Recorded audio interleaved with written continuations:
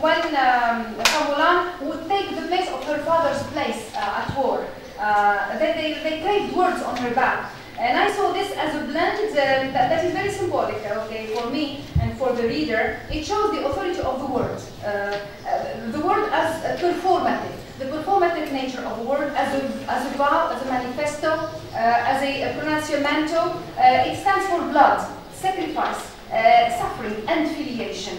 It visualizes a female body in which blood is mixed with ink because of that scene. It emblematizes the whole process of mixing, integrating, and hybridizing. It's in the same process that Kingston flesh fuses with Famulan's to emerge as one body, carrying in its hands a pen and a sword.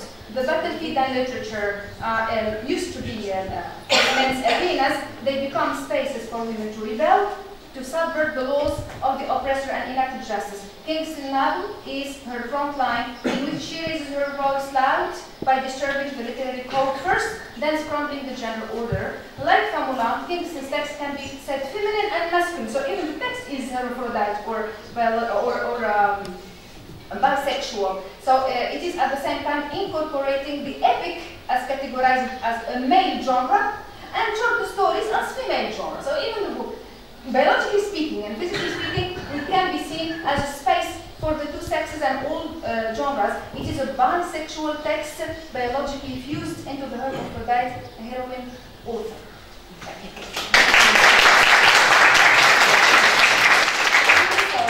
Sorry for exceeding. Don't worry. It's indeed, very interesting talk, and it's a bit frustrating to have to interrupt our speakers because we have to stick to the time limit. My advice is that they don't read out their papers in full, but that they keep in mind that this is just a presentation, 15-minute presentation, and I'm sure that our dean is here today, and there's a pledge to publish all these papers, so the audience and other people will have the opportunity to read these very interesting talks.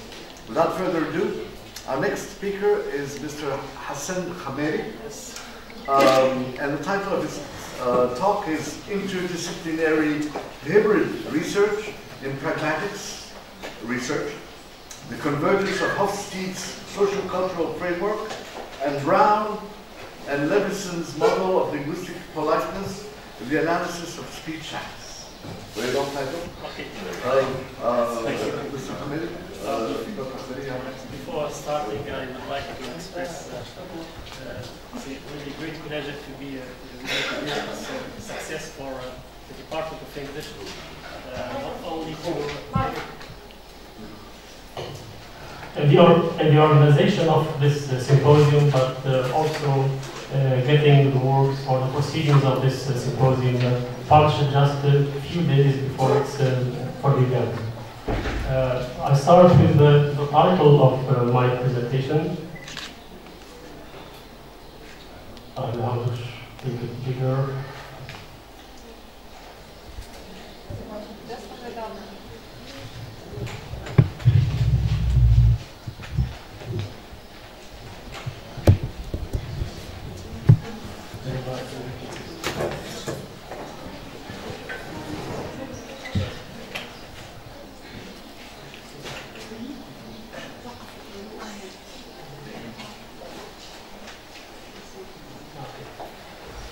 Okay, thank you.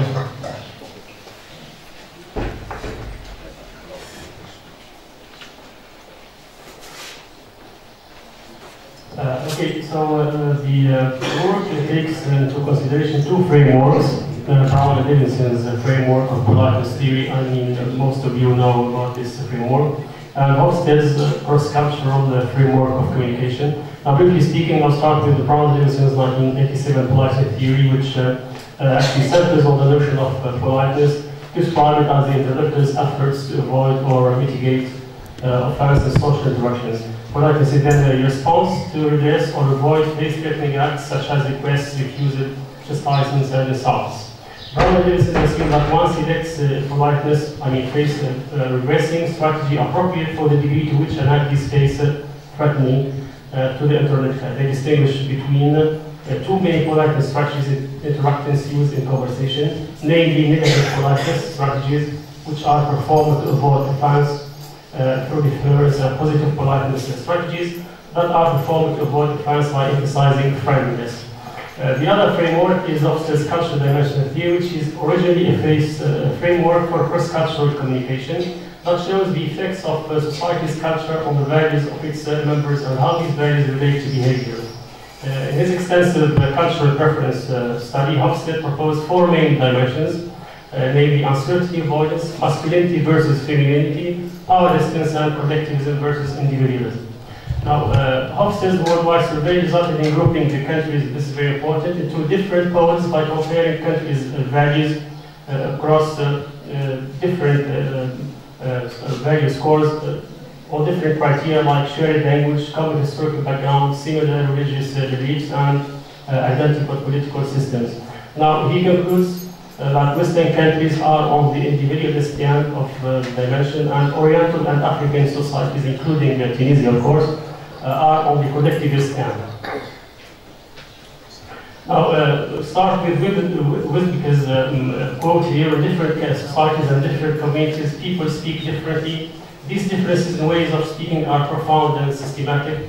They reflect different cultural values, or at least different hierarchies of values. Different ways of speaking, different communicative styles can be explained and made sense of in terms of independently established different cultural values and cultural priorities. Language and culture are inextricably related.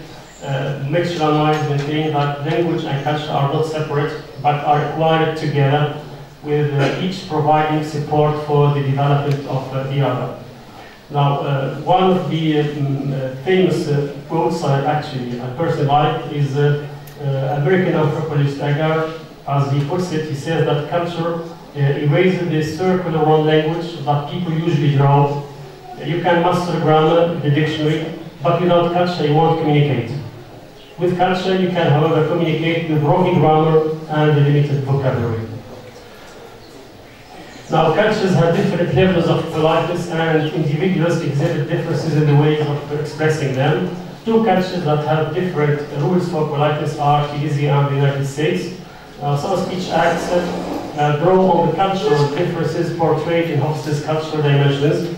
I mean, they used Hofstede's framework, they applied it on speech act studies, which is actually, here lies the interdisciplinarity of topics or subjects or even branches of knowledge. Now, these studies reported that culture influences the choice of strategies used to express politeness. Now, bearing in mind the isomorphism between language and culture and perceiving language as a series of acts, the present research uses definition of culture Hofstede, where he views the language or culture as a software of the mind. It is a mental program that affects human activity, including verbal communication. Hofstede's dimensions of culture will be used to find out the culture-specific differences in native and non-native speakers' production of face-making acts. And here I use just two dimensions which are relevant to this study. Individualism versus collectivism, and power dimensions. Now, individual societies briefly have low scores on power distance scales, while collectivist society exhibit higher scores. Collectivist societies tolerate inequality. High stakes individuals receive more respect than those of lower status. On the other hand, in individual societies, stakes differences barely exist, and high stakes people do not receive much deference. According to Hofstede's model, the United States is considered a low-power distance country, while Tunisia, as a member of the Arab countries, because Tunisia is not included by name in his framework. Now, he puts Tunisia as part of the Arab countries, is perceived as high-power distance societies. Now, how are we going to incorporate Hofstede's culture of values framework into speech act studies? Now, using Hofstede's research, Hunt asserts that there are cultural differences between Western and Eastern cultures. He claims that individualism is prevailing in Western countries like the UK and the US, while collectivism is the norm in Arabic-speaking countries. Although he acknowledges that cultural values might change over time and over the course of generations, he does not deal with situations in which an individual in a culture can integrate both values of individualism and collectivism. Ahmed also investigated the speech act of apology in Iraqi Arabic and English. He found that native Arabic speakers used apology strategies and formulas which reflect cultural values and beliefs. Respondents prefaced their apologies with expressions such as my eye, my beloved in Arabic. These expressions show the importance of restoring keeping brotherhood ties between the informants. Iraqi Arabic speakers seem to use an exaggerated number of apologies. This is very beneficial to save the offended person's face. The importance attributed to the other as a member of the same cultural group shows that the Iraqi culture is a collectivist society. EFL learners produced the same strategies deriving from Iraqi Arabic, which seemed inappropriate. Another day, Jason investigated refusals of requests and offers in Iraqi Arabic and British English. He found that Iraqi Arabic speakers used fewer indirect strategies and more direct strategies when they expressed refusals to lower states interlocutors. This choice might be explained by the hierarchical structure of the Iraqi society where power, religion, and governmental positions create states differences. British English speakers used indirect strategies with both high and low status individuals, which reflects the British belief in equality. Al-Haider also focuses on how Saudi and Australian teachers and students perform the speech act of refusal in academic settings. Saudi teachers use the strategy of direct refusal more often than their students.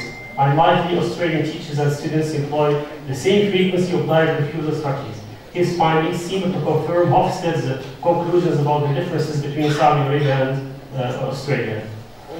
Now, he concludes that the closeness between the Australian teachers and students in comparison to the Saudi group might support Hofstede's theory of power distance in both these countries.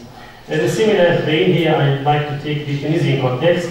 Hadrawi in 2009, in his PhD dissertation, compared the production of refusal strategies among Tunisian EFS students and British students. He found that if the students used direct strategies to perform refusals, the Tunisian respondents were more sensitive to states in their refusal behavior than their British counterparts.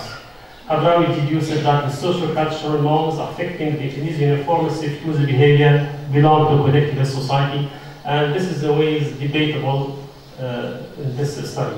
Now, these studies and others have proven that speech acts are amenable to social investigation in the sense that they represent a rich repertoire that can be examined and understood from various vantage points. Speech act studies have shown that many disciplines such as sociology, intercultural communication, and pragmatics seem to be intrinsically related. Dealing with the human communication requires the researcher to look at linguistic behavior from various sides in an attempt to better understand it. Now, the study examines differences in the way a sample of native speakers and non-native speakers of English perform face-threatening acts, refusals, disagreements, and criticism. The communication behavior of both the groups of respondents is analyzed, and empirical research is carried out using qualitative and quantitative data collected with the help of a role play. Now, the questions addressed here are: what extent do contextual factors of social distance and social power influence the production of FTAs, and how relevant is Hofstede's social cultural model analysis of FTA? Now, the results, just a brief introduction of the results. Now, non-natives use direct strategies to criticize a friend's choice, for example, of clothes, or different scenarios here. Native speakers seem to opt for indirect strategies, while in the American culture, friends avoid criticizing each other's choice of clothes and appearance. In the Tunisian culture, it is acceptable to criticize a friend's choice at a shopping encounter. A friend's criticism and advice are rather expected and even appreciated. In the Tunisian culture, directness does not result in misunderstandings or conflicts between friends because the relationship is assumed to be strong enough to stand in polite flow of the others. Here I took some examples from natives. I'm not sure I really like it. I think we could find something better if we keep looking. Compared to the sentence, you must be kidding, it's unfashionable. Now, regardless of the minus distance context, natives and non-natives employ direct strategies considerably to criticize or correct classmates' claim. The setting, which is classroom context, and the relationship between participants in this situation might explain the choice of participants. So the result confirmed that classmates have close relationships, and it is socially accepted behavior that they provide each other with comments or corrections in academic context. Even their teachers and professors do encourage them to to debate, discuss, and criticize each other, as long as they are in the academic context. Here are also some examples. You are completely wrong. How can you claim something you are not sure of? That's wrong, as you see here, using direct forms of refusal. Native speakers and non-natives did not show hesitation or concern for the human space and provided direct forms of correction. Performative verbs of refusal and disagreement were used by both groups. Now, the plus distance scenario here addressing the stranger, while natives use indirect strategies, non-natives use direct strategies. I took two examples here. For goodness sake, stop fooling people. This is addressed by non-native to a stranger, someone he doesn't know. Compare this to, we'll let you know if we need any further help. This is rather indirect. Now, the social power. The findings show that EFA students' responses were not affected by the high states of the interlocutors. Varying the degree of familiarity did not change the informant's behavior. Both groups used primarily direct strategies to refuse high power distance teacher, for example, father, university professor. The gravity of the act, accusing a student of plagiarism, might have pushed the speaker to realize the speech act directly regardless of the interlocutor's status. The utterance, I strongly disagree with you. It's my personal work. The Tunisian student addressed to supervise and questions the originality of his research paper is a case where direct performative is used to a professor without mitigation. So when the speaker's interests are at stake, power relations are disregarded. I took some examples here from the natives' data. Oh dear, we are supposed to meet at 1 o'clock. I had written down in my calendar that we are supposed to meet at 1 o'clock. Another example, I really don't know what to say, but you are kidding, kind of hitting a nerve here. I can assure you that this is my own work. I'm not the kind of student who takes credit of someone else, etc. So the American informers were aware of very good power and the politeness conventions required in such contexts. Now, although officers acknowledged that cultural values may change over time and over the course of generations, it did not deal with situations in which an individual and a culture can integrate both values of individualism and collectivism. In the case of the Tunisian culture, it seems that collectivist values have been replaced by more individualist principles. Political, cultural, and educational changes, of course, are behind that. So, however, one should not presume that the Tunisian culture, Tunisian society, has completely lost all its cultural traditional specificities, which distinguish it from other societies and culture. The Tunisian culture is therefore a combination of both Western individualist and Eastern collectivist principles. Now, quickly, I'd like to move to some concluding points here. The findings show that EFA students use direct strategies in France. Direct strategies are welcomed and appreciated in mainstream Tunisian culture because they portray sincerity and honesty about France. The use of direct strategies to perform disagreement does not have negative effects on the interlocutor's relation. In the Tunisian culture, direct strategies are expected between friends and they may express involvement and camaraderie. Teasing and insults among friends do not reinforce the FTA, but rather reinforce solidarity and strong friendship bonds, which is consistent with the cultural norms of the Tunisian society and the sign of collectivist culture. EFL students use direct strategies considerably in wide distance context, where the address and addressee were strangers, which reveals that the informers were more concerned with showing that the addressee's claims were incorrect or appropriate than caring for maintaining or enhancing their case. Now, the frequent use of direct strategies display the changing nature of the Tunisian society, where collectivist principles are giving way to more individualist attitudes. So the Tunisian culture is different from other non-Western collectivist cultures.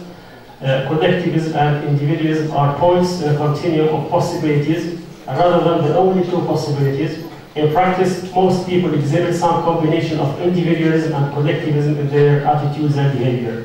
So the categorical view that all non-Western cultures belong to the collectivist pole requires reconsideration. Instead of adopting a two-pole view of cultures, these individualist versus collectivist, cultures can be studied in a continuum that would respect the changing nature of cultures over time, depending on socioeconomic, political, and cultural factors. Thank you very much. Thank you very much, Dr. Khammeri, and for your presentation and for sticking tiny bit. What do you mean? No malice intended. It's too long. No, it's fine. I have to rush you. I'm sorry. Our next speaker is Dr. Ayman boughanmi, who will talk to us about hybrid intelligence, promises and threats of artificial intelligence. Absolutely. Artificial intelligence. Without further ado, Ayman, you have the floor. So thank you very much. Thank you very much, Mr. President. Many, many thanks to all those who have made this event possible. And believe me, I am not here thinking of myself as a member of the steering committee. All my colleagues know that my contribution has been insignificant. I'm thinking of those who made the difference, who made real contribution. And I am particularly thinking of one person, the person who defined himself today, this morning, very rightly, by the way, as our Muz'aj Mudir. So thank you very much, our Muz'aj Mudir, and give us more of your iz'aj. ومن الإزعاج ما حمد. One of his achievements, our Muz'aj Mudir, has been the publication of our articles before the event itself.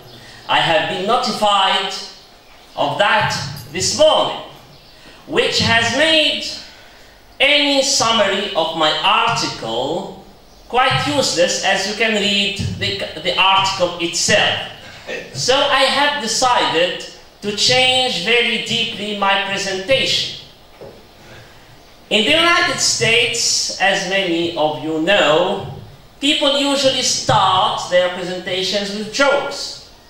In China, people begin their presentations with an apology. And I would like to begin my presentation with an apology for my very bad joke. And I'm not thinking about the joke I've already made at the expense of my friend Mimou. I'm thinking of the joke I am going to play on you, all of you. Think of it as an attempt to be thought-provoking without failing to be, as my usual habit, without failing to be provocative. It is not very advisable in academia to take oneself as a starting point, but that's exactly what I am about to do. I stand before you, and even those who know me, who don't know me, sorry, do not fail to remark that I am a blind person, and believe me, this is not a problem for me. But I would like to give you a hypothesis. Imagine if in a few years you hear that I recover the sight. How? Thanks to hybridization. Let us imagine, and it is not an imagination, it is not a sci-fi, the technology I'm going to talk about does exist. Let us imagine that I decide to implant an artificially enhanced lenses equipped with artificial intelligence that allows me to see what are the reactions you are going to have. I'm sure most of you will be very happy for me, that's for sure, and I thank you very much in advance. I'm sure most of you will be amazed, and some would go to the extent to exclaim, Al-ilmu nur.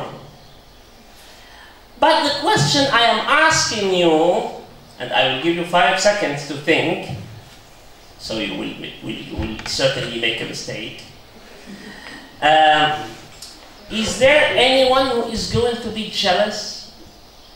Is there anyone who is going to be so jealous that the person in question is going to go and visit my doctors to ask them to remove their natural eyes to enjoy the hybridization with artificial intelligence? Would you do that? 5 seconds. No. I'm sure most of you would say no, but as I said, you will make a mistake.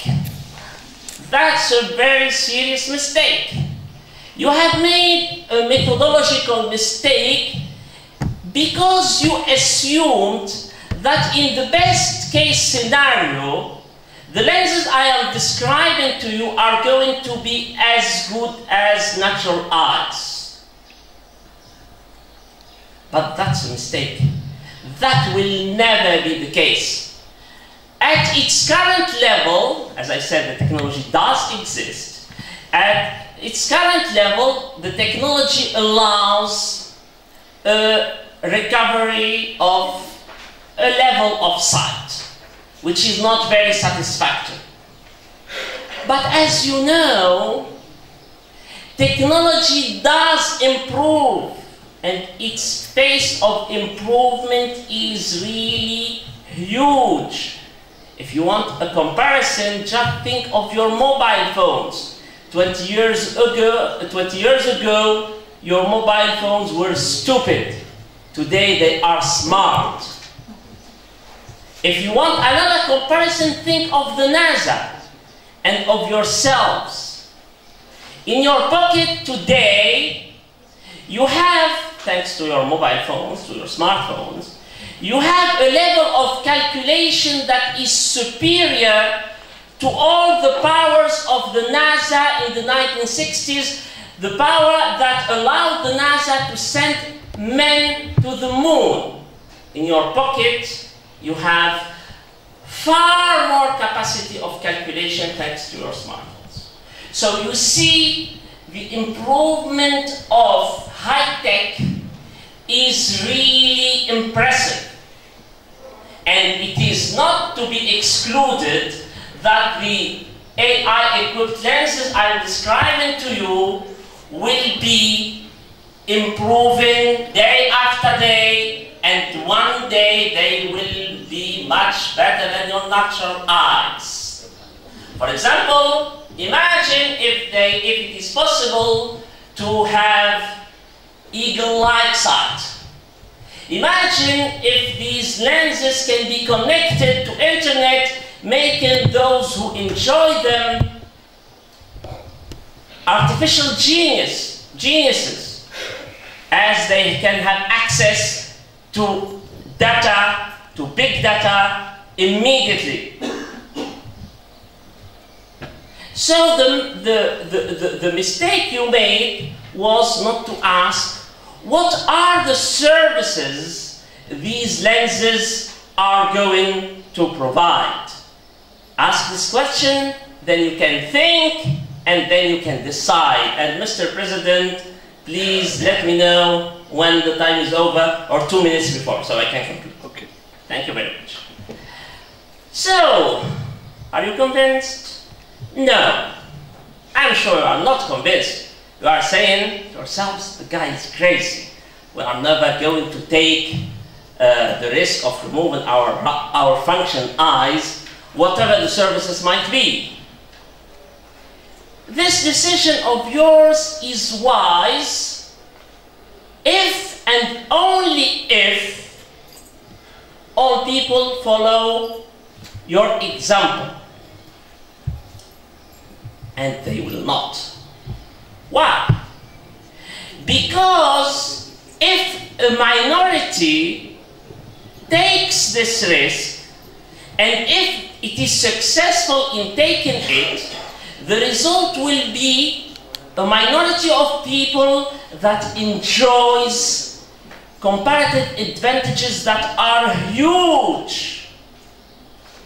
So, individuals and parents will progressively try to equip themselves and